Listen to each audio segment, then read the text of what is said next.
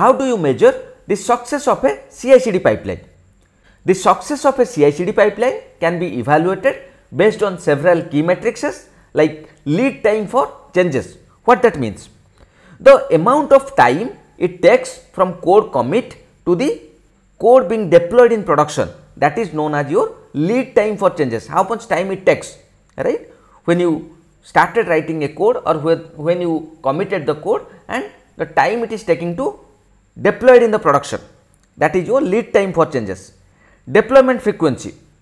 So, more frequent deployments usually point towards a more efficient and responsive development process.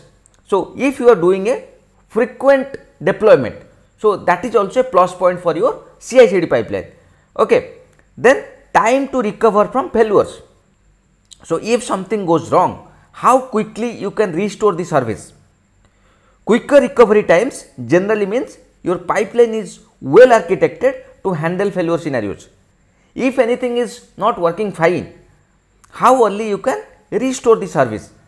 That is the one of the success criteria for your CI/CD pipeline. Okay.